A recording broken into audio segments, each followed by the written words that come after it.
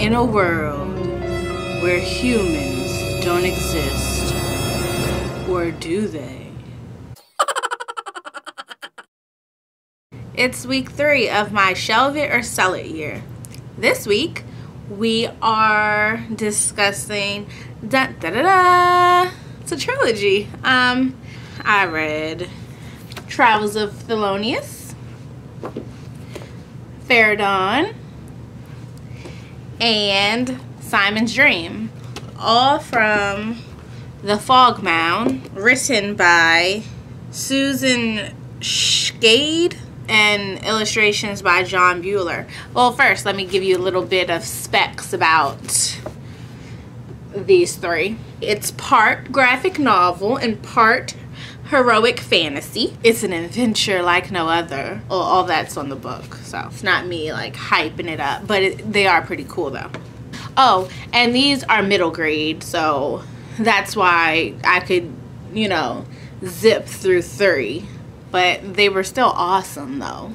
I had book 1 first, and I just found it like at a used bookstore and was wondering if I would like it, but I'm kind of drawn to graphic novels. So yeah, it's part graphic novel, part heroic fantasy, so it's just what? So it's pictures and prose back and forth, alternating chapters. It's pretty cool. So let's get to the story. I'm gonna try to go off the top of my dome. No notes. Still haven't decided if I want to do notes or not.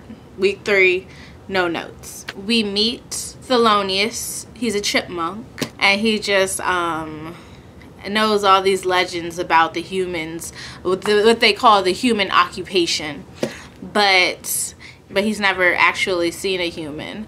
He doesn't know if they're for real or not. One day a storm comes. He gets torn away from his home. He winds up in this place called the City of Ruins, and he meets all these different characters from there. He just like goes on this wild, crazy adventure, and throughout the 3 books, they're just trying to figure out what happened to the humans, because all they just know that like the humans treated the earth bad.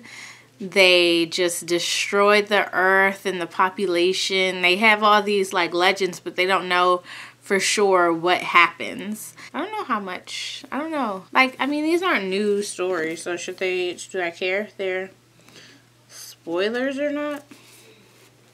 I do care, because I want you to read them. What I really liked about these books, well, this story, is that it really reminded me of the Phantom Tollbooth, and I love the Phantom Tollbooth. The similarities are that Thelonious, and he's like meeting these, you know, this ragtag group along the way, and they also the New York Times book review also said it echoed The Wizard of Oz and the Planet of the Apes. Yeah, those 2 plus the Phantom Tollbooth, because they travel to all these like different places and meet these quirky animals.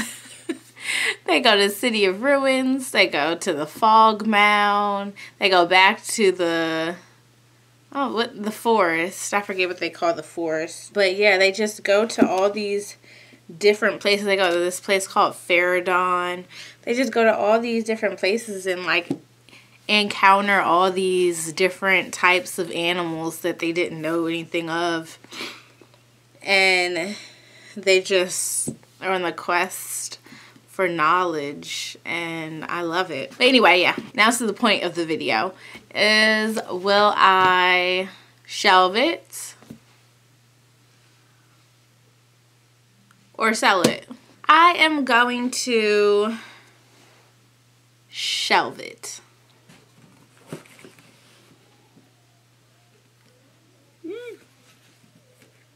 I can definitely see myself reading them again, because the overall story was just like amazing. So I wish 8-year-old me would have found these. But I don't think they were around, honestly. Yeah, these weren't around when 8-year-old me was around.